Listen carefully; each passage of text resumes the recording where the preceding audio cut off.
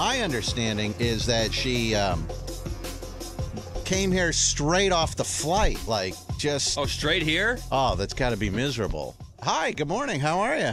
Miserable. It is. It's you were right. Very early in the morning. Mm-hmm. Super bright in here, and but they make you do it, right? Oops. That's all right. They do make me. No one made me do this. I am here on my own volition.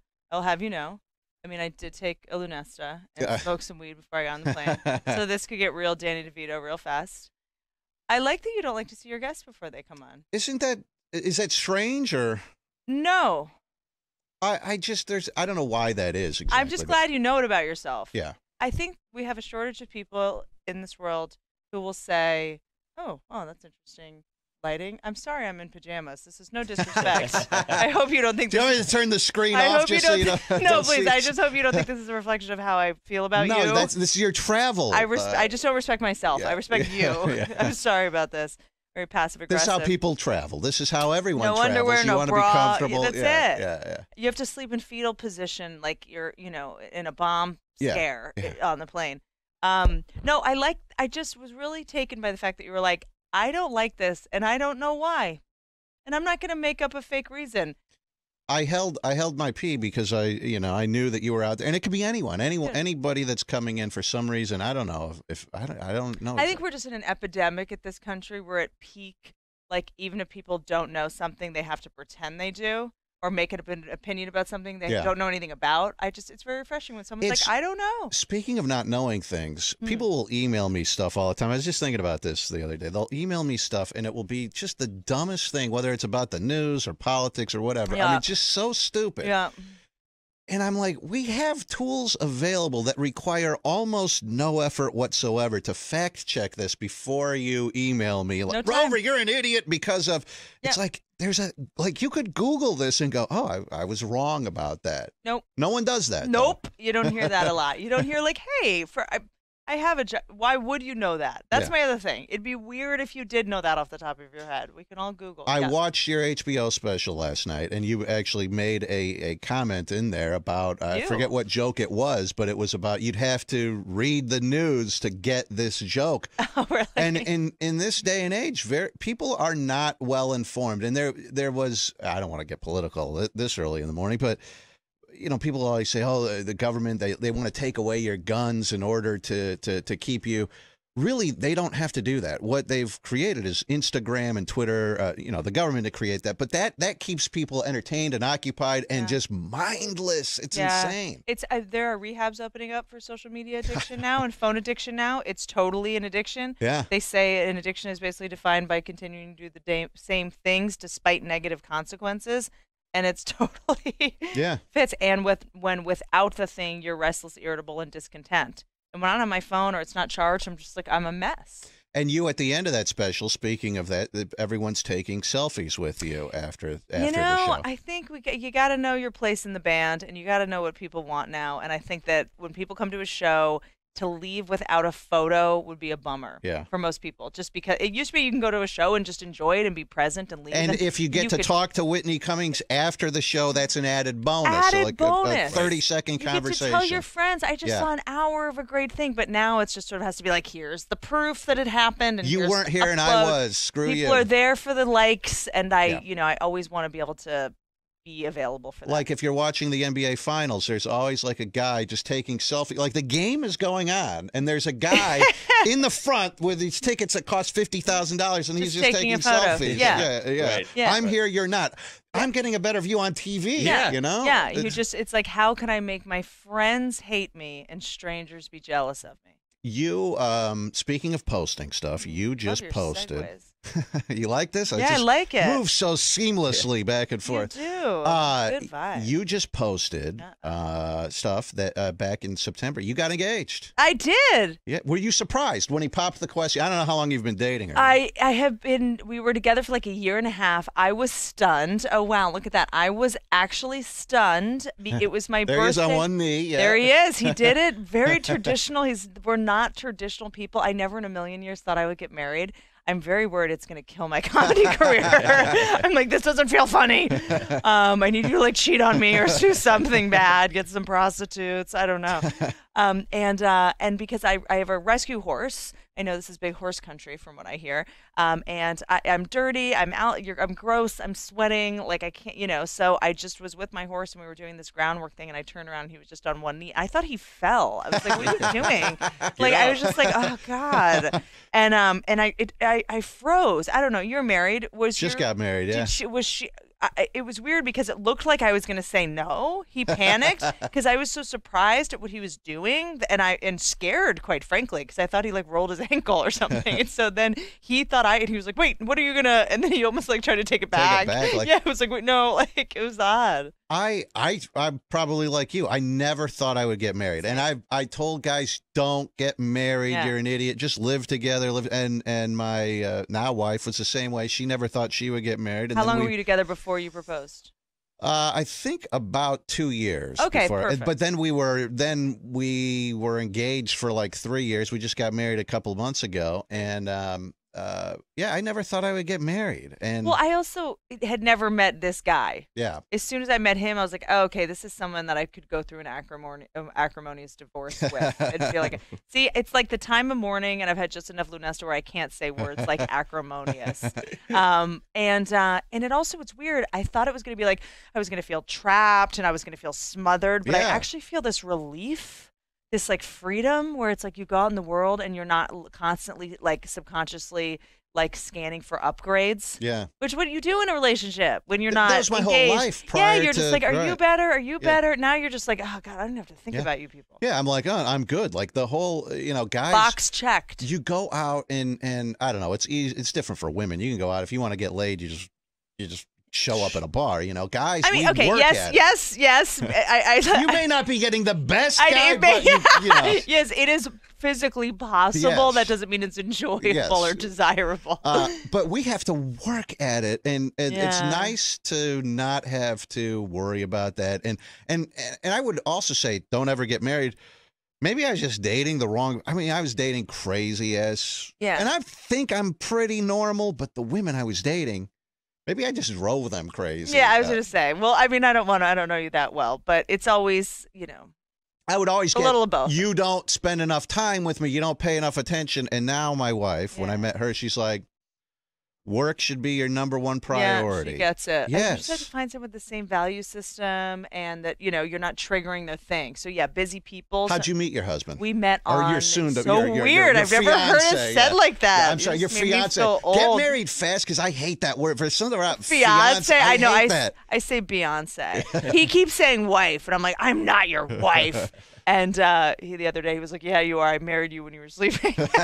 So he calls me wife. But wait, what was the question? When did we meet? How'd you meet? Yeah. We met on the internet on a dating app. Did you really? Yes, we did. Which one? Raya. I haven't heard of that. It's one that's like, I think it's specific to New York and LA. It's going to sound like elitist-y, but it's really it's business specific. So it's people that's like in Hollywood, he works at Vice. He's an art director. Okay.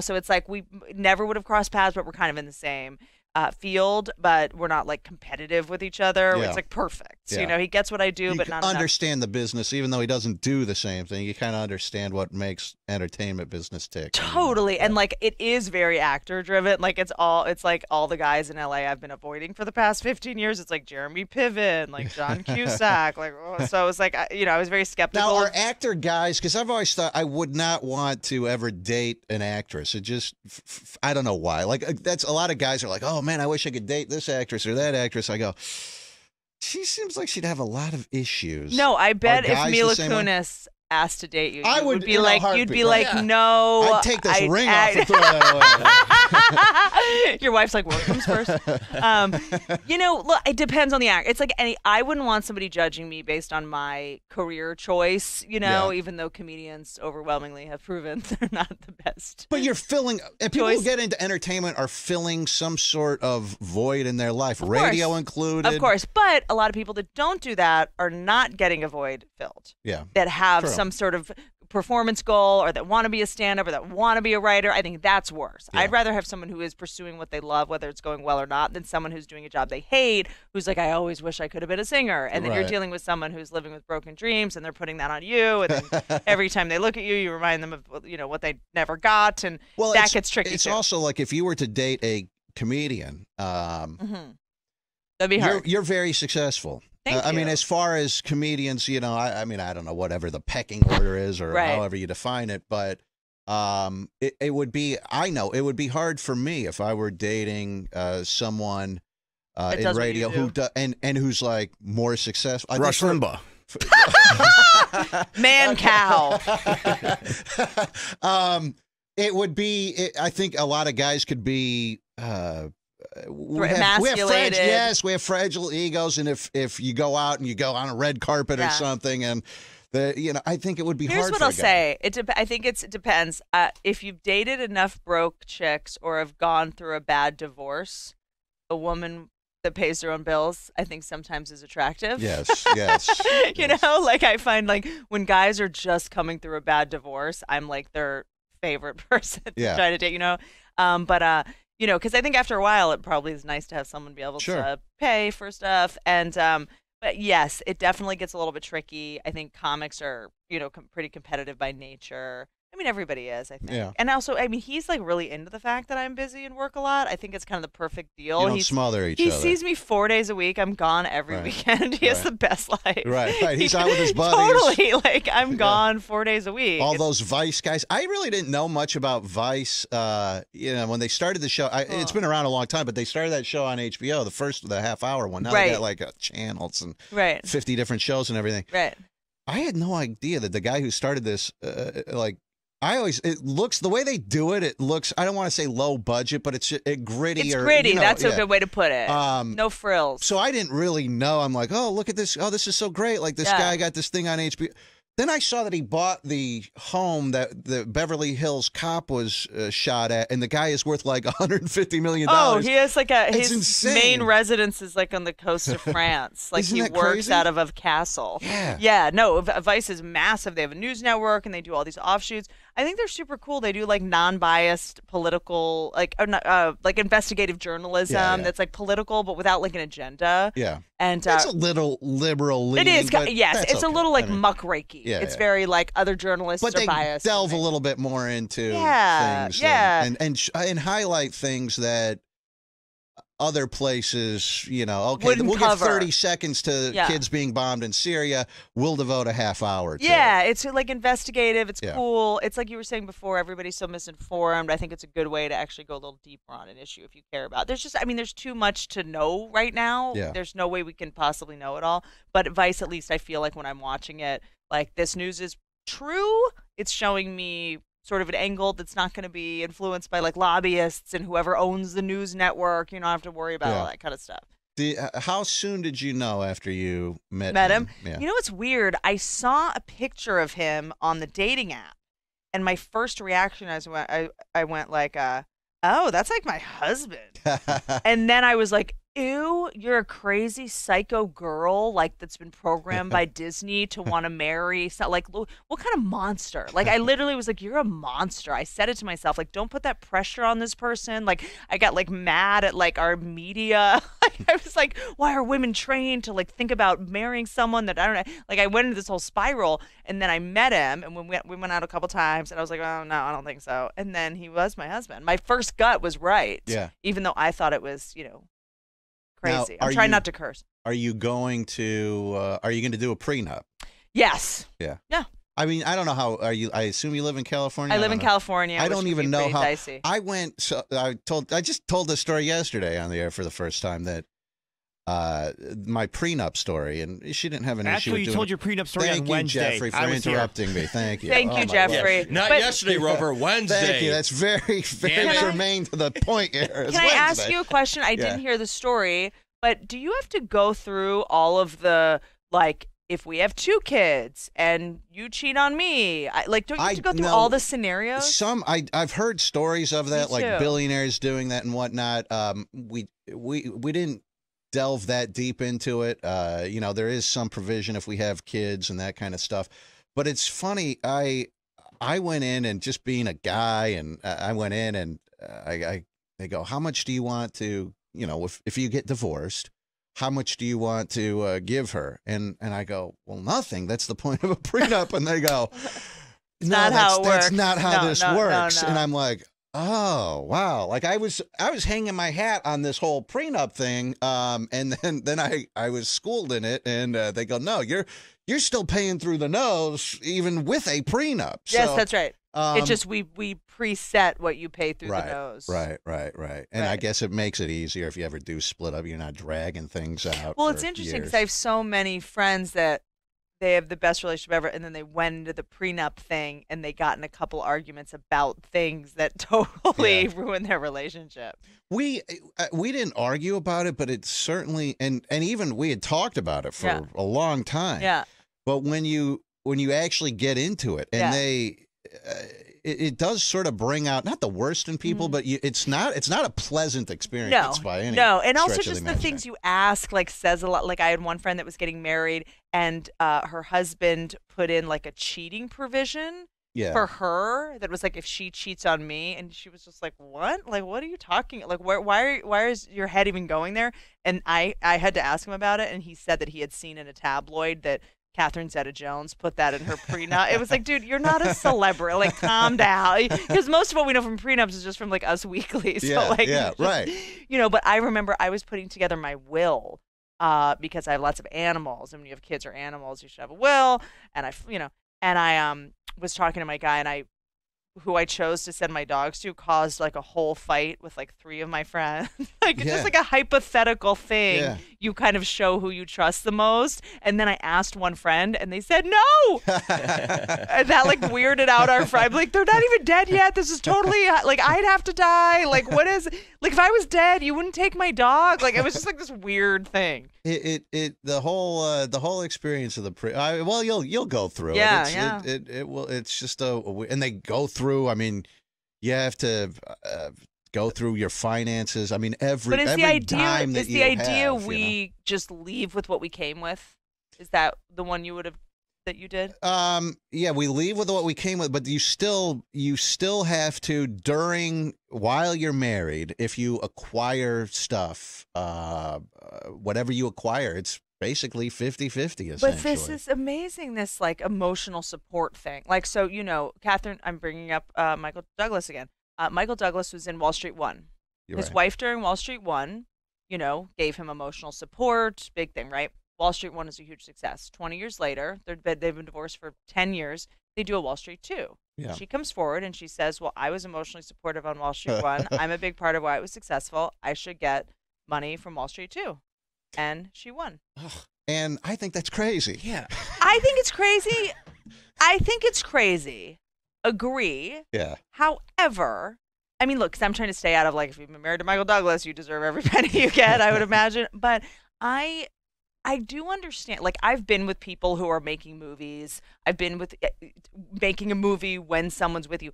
They can make or break how good the movie is. Yeah. So when I made a movie, it was so hard. It was so stressful. Like, the person in my life was really emotionally supportive and was like, I'll take care of this and I'll bring you food when you're in the edit bay. They kind of become a production assistant in a lot of ways. And I do believe the relationship you're in when you're making a project will make or break if it's good or not. Yeah, there certainly is a big value to, and my wife helps out like you wouldn't believe. And then there's lots of people, who if you're in a relationship with like an artistic, I mean, my boyfriend pitches ideas. He's like, what if you do this? He like did the cover of my book. Like, it is a little bit tricky, and I understand why if we then broke up, he'd be like, I totally helped her with all that. Right. You know what I mean? Like, I see how this stuff happens now that I'm in it. I know, but then it's interesting. Like, you see how she comes back with the Wall Street 2, and you see her point. Yeah. If God forbid, if you ever get divorced, and he's like, I want 50% of all of her specials and this and that, I think your opinion may change. You might go, you never got out there on stage and totally. did it. But I was leaving you every night at 7:00 to go do stand up, and I'm coming home at midnight. Like, the least I can do is throw you some money for all those years you lost. You mentioned Whitney Cummings is here. She'll be at Hilarities all this weekend, Friday, Saturday, I'm doing and a Sunday show. Yeah, no one ever does. Nobody ever does show. Sunday. I need to tape my. You must be hard up for cash. Look, I just now that I know about this prenup thing. No, I'm working on my new Netflix special, and I have to just run it as much as possible. So I'm going all around the country and doing 5 club shows a week. Yeah, because your last special which was that HBO one. I watched it last night, and that was done in like 2015 or 2016. So it's been a little while. Yeah, it's been a minute because I did Roseanne, I did a book, and I did a movie. Yeah, you've had a lot going on in your life. I did. Your father died last year, so I assume that probably takes you out of commission for a while. I was out You're not for about feeling 6 creative. months. Oh, no. I was in bed for 6 months. I Googled that because at the end of your HBO special, wow. you said, I dedicate this special to my father who's going through some stuff right now. So then I go, all right, well, let me see how, what happened. Did he, and then this is bad. He actually died after the fact. And I read an article that you wrote about this. Thank you. About you went to a wolf sanctuary place. I did work it all out as part of the grieving process. Yeah. And were you close? I assume you were very close to your father. We were very close on like a cellular level, but I didn't get to see him a lot. Because he had a very busy life and many lives and all of that, and I worked really hard toward the end to be close to him, but. We had kind of an estranged thing for a very long time. What did he do? He was just kind of a white collar criminal type. Really? Yeah, he did like loan sharking. Wow. I don't really know. It's kind of vague, and when I was going through it, the grief was so intense, and I kind of knew it was coming. He had a stroke. It still happened really weirdly abruptly, but I had done all these looked into all these grief specialists, and one of them said that when you lose somebody you did not have an ideal relationship with, sometimes it's even harder because you have to grieve the relationship you had and also the one you never had. Mm-hmm. And because I was in so much pain and I was so angry, I did ayahuasca, and I had this weird experience where this is going to sound insane. This is not the Lunesta talking. Where I was able to have these like conversations with him in my head, like the conversations I wished I could have had with him. And that really helped me.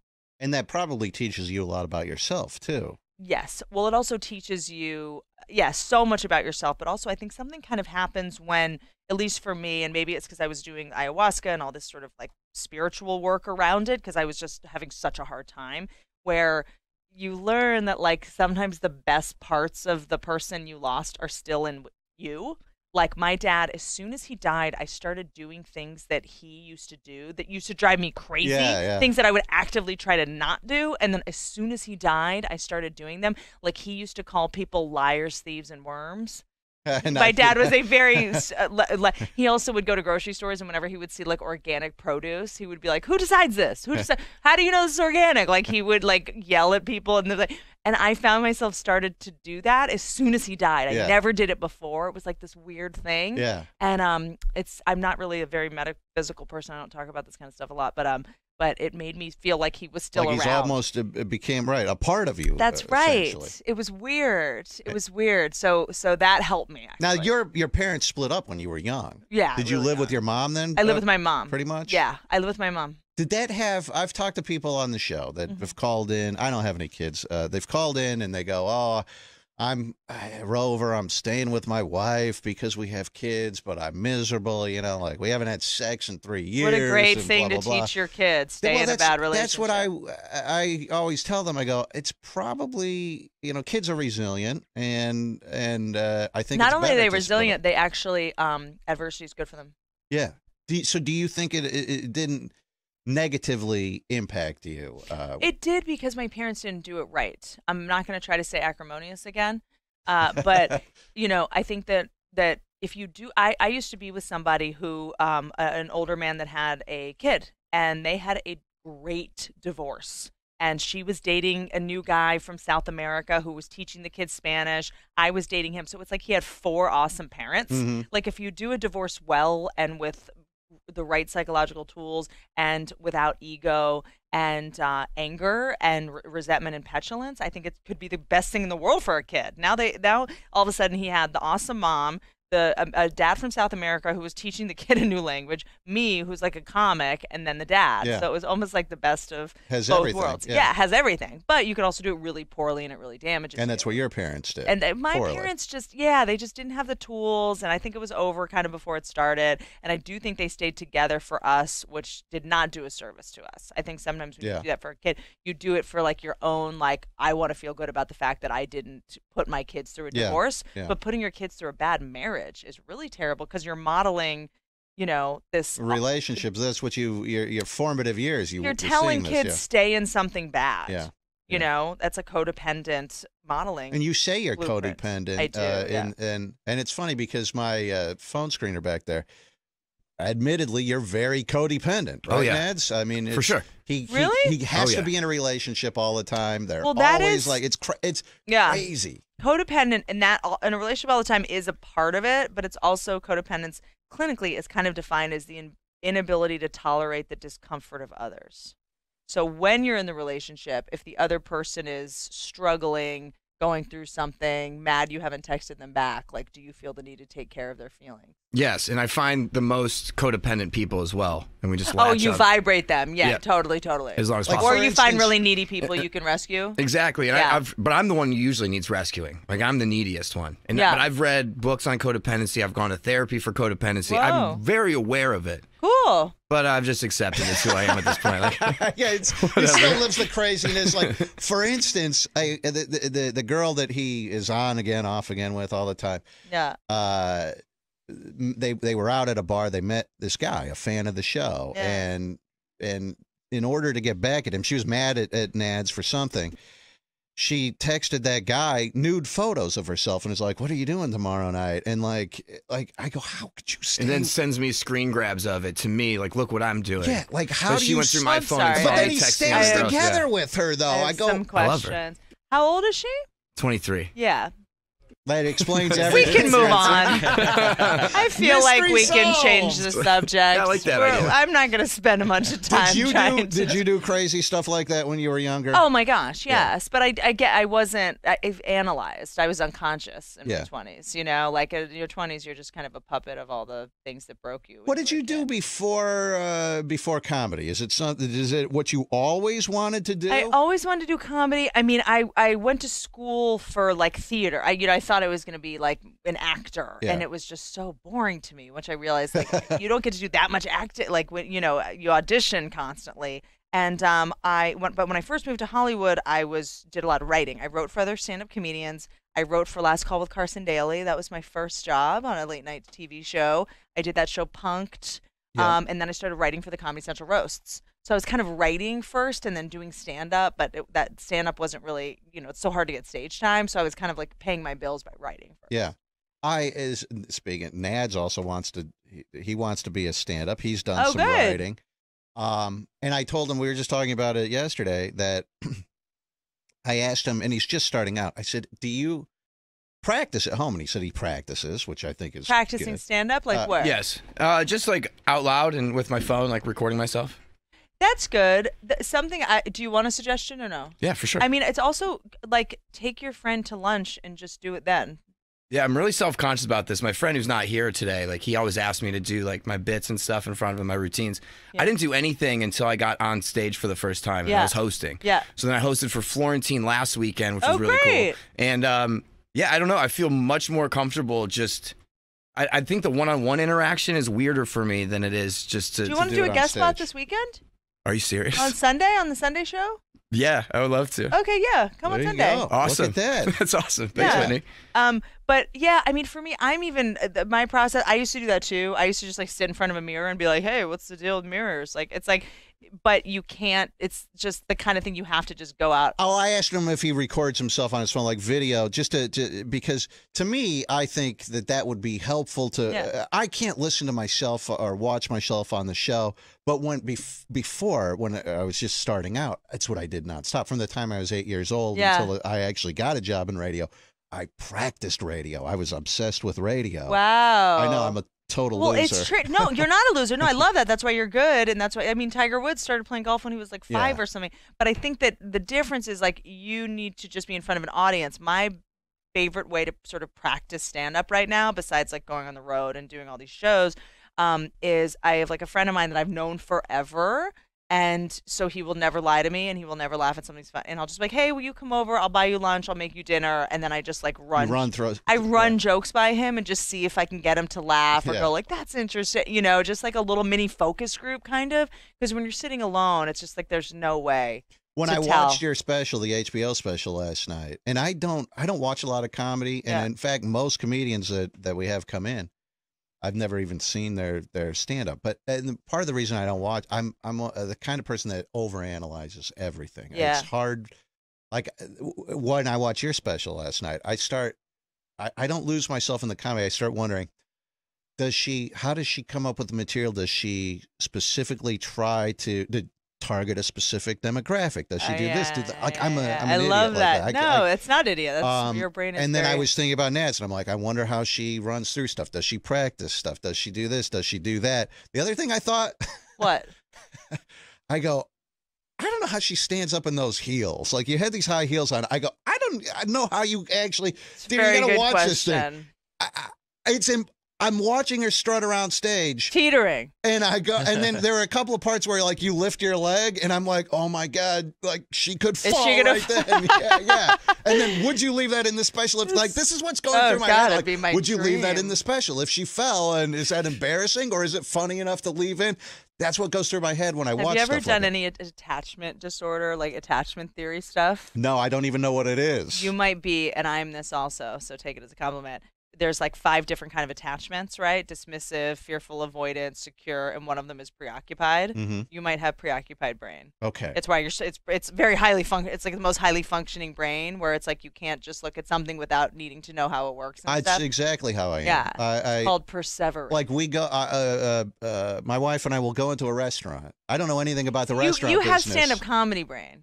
Yeah. Like I love that about like I go into a situation and I'm just not funny though. But but what's funny is that you're asking questions that most people take for granted about like the mundane things that's going on. Yeah. Like my boyfriend makes so much fun of me because we'll be watching TV and halfway through we'll be watching Game of Thrones and I'll be like, how does a TV work? Like, I'm more interested in how I'm like, is it Wi-Fi? Like, is it going to record and do the pixels like? Do they flip? Because you know, when you take a picture, it flips it. I'm like, and he's just like, you're the worst person on the planet.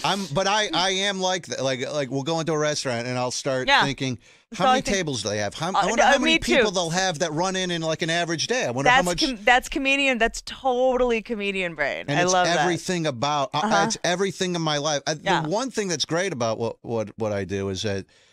We're on in a bunch of different cities and we travel. So we're on the road for about 10 days a month. We have this big bus that we built into a studio and we can do the show from anywhere.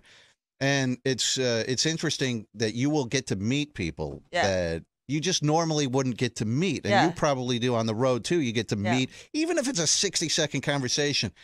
It's interesting to me to meet the garbage man or meet whoever. Literally, it's like celebrities, comics, never. When I meet like a flight attendant, I'm like, so where do you, like, I have so many questions. Like, I'm just so fascinated by people that do anything besides what I do. I think that relentless, almost obsessive curiosity is what makes stand-up a good job for me and this a great job. You have that's totally stand-up brain. Speaking of flight attendants, I just read an article last night. It was, and I didn't read the article. I just read I just read the lead. It was a male flight attendant, gay guy, caught having sex in the lavatory of a plane with a male porn star. Wasn't on duty, but was in their Delta uniform. This is Delta Airlines. And was suspended. And I thought, I'm a pretty liberal guy. In the sky? Yeah, I don't know how they got caught. Was it in the sky? It was in the sky, in the plane, in the lavatory. I can hardly pee in that bathroom. How do you? I'm a pretty liberal guy, but I'm like, if I'm running Delta, I just fire that person. I don't suspend him. You're having sex in one of our planes with a gay sex in a plane with a male porn star. Is sex on a plane illegal? I don't know. Maybe not, but I mean, still, if it's your employee, you go, I think we're going to get rid of this guy, right? Just a suspension. Is just generally speaking, not a guy who makes great choices. No. Like if I were to go have sex with a chick in the office back here, I don't know what iHeartMedia would do. I don't know how they would handle that. If I would be suspended, if I would be. Well, these days those days are over. Yeah. Yeah. No. Yeah, that would be bad because you'd be creating. Right. Well, you'd be creating a hostile work environment, and you're abusing your power. Yeah. And you just got that prenup. So. Do you buy the? I don't want to say that. Do you buy the hashtag Me Too? That's not the right question to ask. Do you? Agree. No. I've seen a lot of things where guys. I'll look at it from a guy's point of view, and I'll go, "That's not that bad." But it seems like sometimes if a guy is rich and powerful and he has sex with someone, it could be like an actress. I'm not talking about Harvey Weinstein. Some of the things he did, creepy. Don't get me wrong, and illegal, possibly, obviously. But it seems like any guy who's powerful, has a bunch of money, if he sleeps with someone who's trying to come up or whatever, doesn't even have to be a direct subordinate or anything. It's like, that's unfair. There's no balance of power, and he's abusing that. And I'm like, I don't really agree with that personally. I think it's probably a case by case basis. But if you're putting a person in a situation, somebody that needs money and is desperate. I mean, and also I think age comes into play. So if you're coercing a 22-year-old you're a 60-year-old executive, then you're a 60-year-old executive, and this is someone that does. I mean, think about all the weird things I did for. No one offered me the cash and prizes by sleeping with them when I was young. I mean, I was a comic, but it's like I totally would have slept with someone for a job when I was 22, and I wouldn't have wanted to. Yeah, I would have done it because I felt like I had to because I had bills to pay and I was desperate.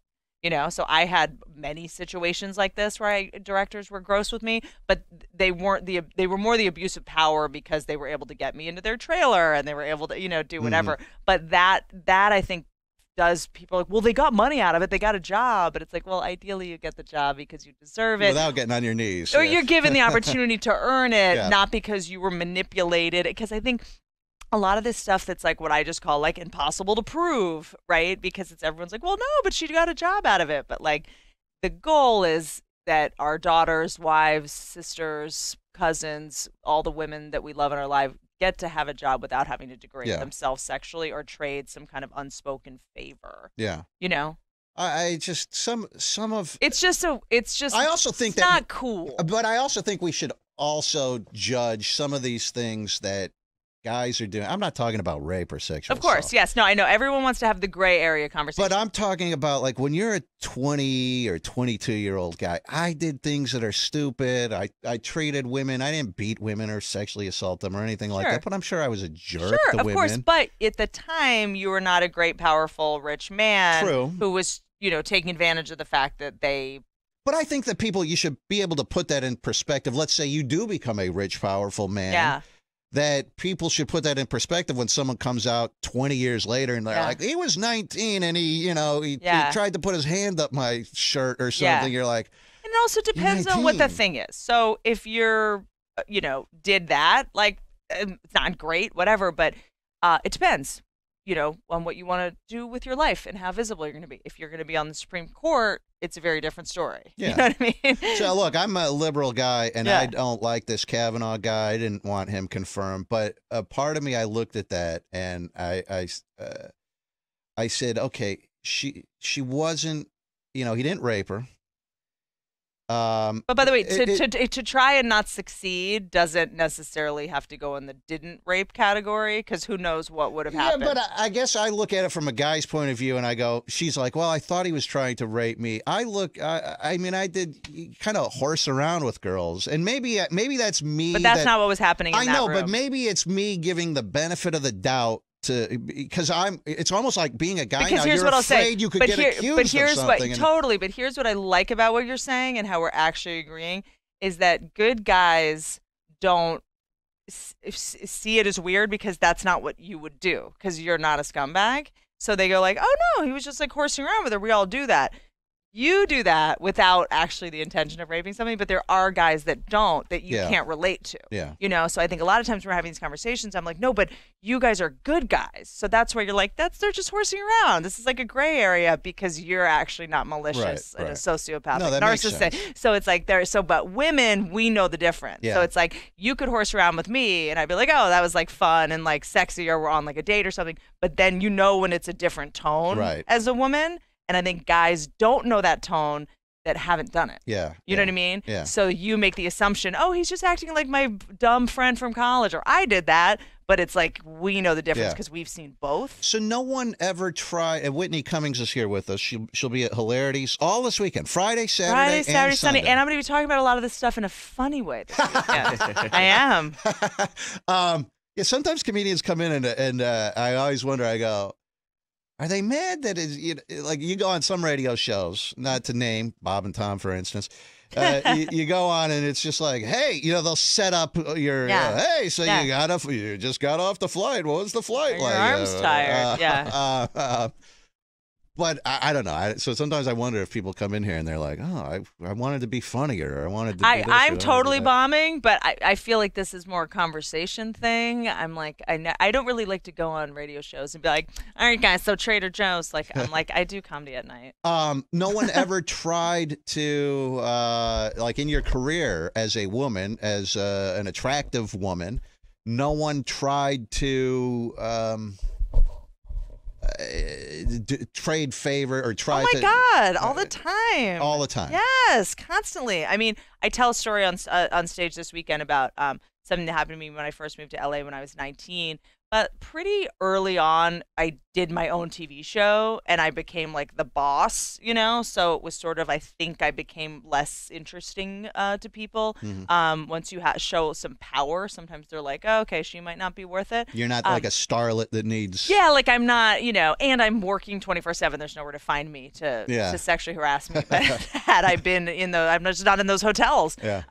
But yeah, it's pretty ubiquitous and can sometimes be really pernicious. And but I think for the most part, these men tend to prey on, younger actresses, the interns, the writer that really needs the job, stuff like that. So, I just wasn't an attractive target after I think I became sort of a boss. How old were you when you got, I know you created Two Broke Girls.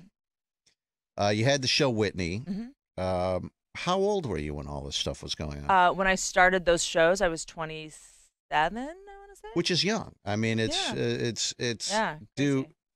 when you look back, what did you, if you could do it all over again now? Yeah. What would you go, this is what I learned, this is what I wish I would have done differently? Yeah, I mean, I would have done everything differently. I mean, the TV show I did on NBC, it was just kind of more of a learning experience in general. I would have hired people based on my gut instinct about them, not based on their credits, resume. Mm-hmm. I was so scared, and I was just like, I'm going to hire the people that have worked on the most shows, Frasier, Murphy, like everyone, like people that have just like been in the business forever. I end up hiring a bunch of older vets. And I realized when you do that, sometimes you get a bunch of people just going like, we know what we're, and you don't get to make the fresh, funny, sort of original, weird show that you want to make. So also my codependence, I would have recovered from codependence much earlier, because when you're codependent and you're a boss, it's hard to say no to people, and you want everyone to like you, and you're people pleasing, and it's just exhausting. And do you have someone around you, and I generally tend to do this, where Doogie, who works on the show, she's kind of like the attack dog. I don't like... You have your confrontation you have your confrontation person. Yeah, do you have your bad too? Guy? Yeah, do you? It depends on what I'm doing. Yes, normally I do. It's hard in a writer's room because you can't look at someone and tell them to shoot down a pitch, It's just like they'll know. It just comes off kind of passive aggressive and indirect communication. I used to try to do that, but I think when you're running a show or you're a stand-up and you're touring and you don't have the thing you need in your dressing room, you have to really learn the skill to be like, hey, I have a problem, So I'm learning that, the ability to confront someone without it being like a whole drama. Now, would you do another show? I'm working on one now. Yeah. Okay. So you're working on one, you're trying to get, is there a network attached to this yet? Amazon. Oh, really? Yeah, I'm doing a show at Amazon with Lee Daniels. We just finished the pilot. It's basically about all this PC culture at a college campus. Do you, there's so Netflix and Amazon, and I mean, Apple, there's so many, Hulu, they all have, there's so much content that it's good for content creators, but it's also bad in a way because there's so much stuff that it's hard to cut through. That's right. I think Netflix, you're doing. I think you said you're doing another my special for Netflix. Yeah. Netflix puts out. There's 1 billion comedy specials on Netflix. There's so many. There's 1,000 But of I them. think that based on your algorithm, you're going to get suggested the ones that are most like you, and, it's interesting. I also think that word of mouth is kind of the new best promotion. Like I just watched a show called Killing Eve, and it's like on BBC. Like so many people have been talking about it and posting about it. Like that's how I find shows now. Yeah. Because there's too many shows. Yeah. I agree with you, but this is going to be on Amazon. I think they're a little more curated at Amazon. They're sort of restarting their comedy department. So the Netflix special, when do you plan that? I think like late January, February. It should come out February, March. Are they the go-to place for specials for stand-up? Yeah, I mean, it depends. I think they slowed down on giving out the hour specials. They're now kind of doing half-hour specials and stuff because they're finding people tend to tune out. I don't know science. I don't know that much about, but I tend to like to write an hour as like a big story that has like one big theme. So this one needed to be an hour. But yeah, I think Hulu's going to start doing specials, or you can release them yourself now. I mean, there's so many platforms. Showtime is doing a lot of stand-up specials. Louis C.K. started releasing his own stuff. I was just talking to Jim. Just Florentine. now? No. Well, he used to. Right. He did it 5 years ago, and he made $1 million overnight. What do you think about him? He's starting to work again. What's your opinion on that? My opinion is if you're going to appear at clubs, you should just announce yourself so people know. Mm-hmm. So if you are offended by just his to past ambush activity, people is a little bit of a power move. Yeah. It's so, I think the policy they're doing is if he shows up, people can leave. But in that club, it's very hard to leave the way the room is designed. So if I'm a sexual assault survivor, Louis C.K. comes on stage, I'm triggered, I'm upset, I want to leave. I now have to excuse me, sorry, can you get, you have to move your chair, you have to get, it's a really tight club, and you then have to be embarrassed and feel bad, and so I don't think that they're handling it particularly great. So put them on the just announce yourself so people are signing up, they know what they're going to see. It's consensual stand up. Right. Whitney Cummings is here with us. Hilarities all weekend long, which is a very nice place. 2 shows tonight. I'm doing the shows tonight are 7 and 9:30. I think the Friday shows are normally 8 o'clock, but Mommy's tired. 7 and 9:30, and same time to Saturday night too. Saturday 7 and 9:30. 7 and 9:30. Is that not normal? It's normally 8 and 10:30. It's a late city. And they also do weird. It's strange. I always wondered, the Friday shows are different times than the Saturday shows normally. Well, because Friday is you're coming from work, yeah, and you want people to be able to go home and change and grab their cocaine or whatever gets people through a Friday night. And then Saturday you want to go a little bit earlier. Do you ever get into drugs? You don't strike me as the kind of person that would get real into I have drugs. A lot of addiction in my family. And so I got the Al-Anon. I didn't get the addict thing. But I do get really bad migraines, and I have a hard time sleeping on the road. So I have started, and because legals California's weed. See, I need to stop smoking weed based on the way I just said that. Weed is now legal in California, as you can tell by the way I talk. Yeah. So sometimes I'll just do that little vape pen before I go to bed. Right. But no, drugs have never been my jam. Drug addicts, however, was mostly my 20s. Love supporting them. You love them, supporting them, supporting their girlfriends, you name it. And then the show Sunday at Sunday, 7 Nuts is doing. 7 p.m. Nats? Yeah, Nuts. I like Nuts. Nuts. We're going to have Nats do a guest spot. Hell yeah, thanks, Whitney. Before I let you go. Okay. Roseanne, you were working on that reboot. Yep, yes I was. She went off on Twitter, got the whole thing. Basically, it imploded. Now they've brought it back with the counter. Yeah. Are you involved in the counters at all? Nope. When that happened, I'm assuming there's a lot of income. There's a lot of lives on the line on a show like that when something like that happens. It was my dream to do that show. I would never, run someone else's show, but it was Roseanne, and the initial run of Roseanne I grew up with. It was my favorite show growing up. It was the first TV show I ever watched where the living room looked like my house and everyone dressed like my family. It was the first show that didn't make me feel bad about myself. And I loved that the message was always just because we're poor doesn't mean we're stupid. I think that Hollywood, we can be very elitist and classist with the program we put out. I actually think a lot of our shows make fun of middle class people. never been a fan of that. And the weird thing about Hollywood is a lot of the material that they put out is so stupid. Like that's such a funny. I've never thought of that. Like the fact that Hollywood has the audacity to say like, oh, working class people are stupid. Here's Sharknado 4. It's like, okay, pick a lane. It's so true. That's such a smart observation. But so I really wanted, especially after the election where we sort of radically learned like, whoa, Hollywood is a bubble and we are in an echo chamber and we know nothing about the people we share this country with. I know a little more because I travel, doing stand-up. And so I was like, this feels like a great way to grab an oar and really explore this, because I was seeing families being torn apart by voting by different people. My aunt wouldn't talk to my her sister, my other aunt. It was tearing people apart. And so we're like, maybe this could be a way to like unify people, put a bunch of people on a show that disagree. Jackie and Roseanne would never agree. Right. This could be healing for the country. And I'm not very political as a comedian at all. I don't feel comfortable doing that. I was like, this feels like where I can. Yeah, but you are more political in your personal. I mean, I guess I get that impression. See, I'm not. It's funny. Like people want to say that, but I definitely come forward and speak out when it comes to a sexual assault thing, and I think people assume that means I'm super liberal. Yeah, not necessarily. But I think even Republicans could be against sexual I don't assault. want Republican women to get sexually harassed either. So, but I think people just assume, and I'm in Hollywood, and I must be this bleeding, and so but nobody knows anything about my politics. And also I'm not so crazy far right. I'd probably be thought of as just a moderate Republican these days with how far the left has gone. But anyway, so do the show. It goes amazing. There's a magical quality. John Goodman's back and Laurie Metcalf is back, and Roseanne is really wonderful. I mean, she was really just a delight to me. I think she really enjoys having comedians around. And then the tweets would come, and there was a couple tricky ones. Even before the one that got her fired. Yes, that's when I started. Weird, like conspiracy theory, like just weird ass stuff. School shooting stuff that was just like outrageous. And so I was always begging her to sort of stop being on Twitter, and I kept thinking it was going to stop. And you would talk, so you did talk to her. I talked to her about it.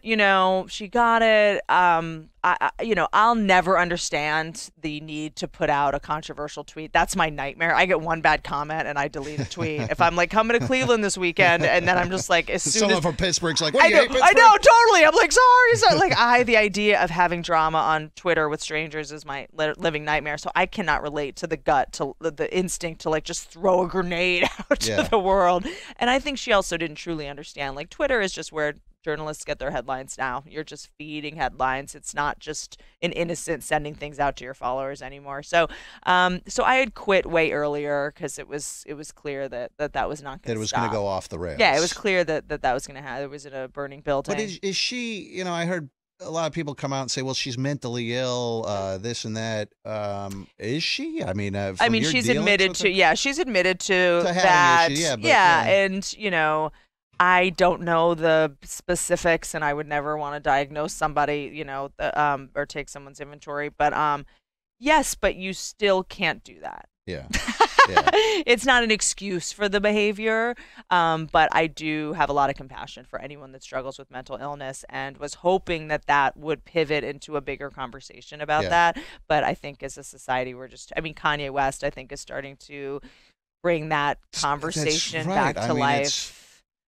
And in a way, it's like, remember when Britney Spears had that whole meltdown, and like people, and we're making memes about it. People love it, and it's like, oh, that's so great. I mean, people really, they almost get off on it. Well, it's the saddest thing, because when someone is mentally ill, the last thing they need is the entire globe mocking them, from billions of people on social media.